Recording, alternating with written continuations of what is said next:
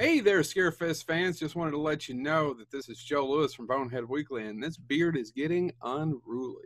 I wanted to do this last week, this movie, because I saw it and I loved it. Loved it, loved it, loved it, loved it. Even the third act, Wes.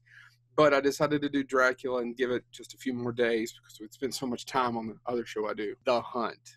Now, here's what is so interesting about The Hunt to me, other than it's a really good movie. The Hunt was written by Nick Cuse and Dabo Lindelof. He and his partner, Nick Cuse, writing, decided to make another movie and do it for Blumhouse. Now, if you know what Blumhouse is, if you're into horror film, it's a small production company, and then pitched an idea of the most dangerous game set in our political times called The Hunt. It's interesting because I think The Hunt may very well be more known for the controversy around it than it is the actual movie.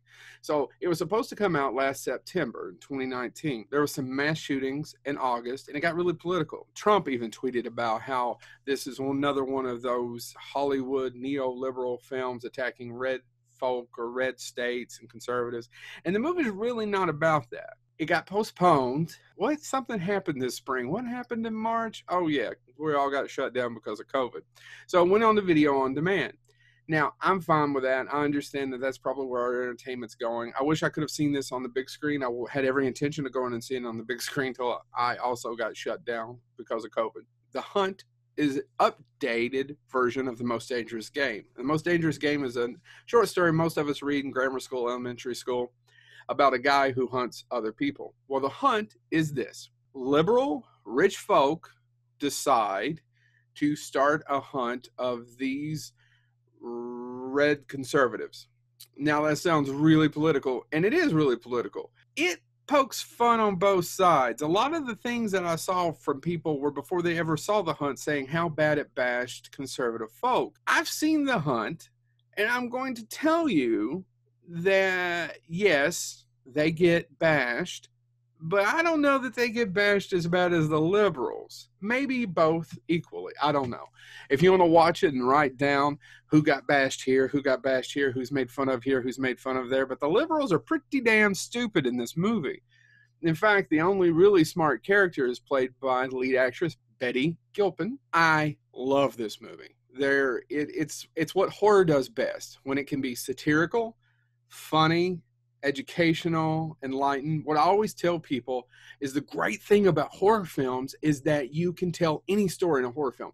There's a famous filmmaker, and I think it was Lawrence Kasdan, who said you can tell any story in a Western. Now, he's smarter than I am, and he wrote Empire Strikes Back and Silverado and a bunch of other things. He's really talented, but I disagree. I think a horror film is the one genre, I don't know that it's my favorite genre, but it's the one genre you can tell any story in, because you can do anything in a horror film, because there really aren't a lot of rules. And I love The Hunt. It twists, it turns, it has curves where you think it's going to go straight. It has a backstory. It explains a lot of the characters, even though it doesn't explain it all at once. People who you think are going to live don't necessarily make it that long, and people who you think are going to die maybe make it a little longer. Is it a brilliant film? No. But is it a fantastic Saturday night, an hour and a half movie? Absolutely. I can't recommend it enough. Could you get offended by watching The Hunt? Probably you could. Should you? No.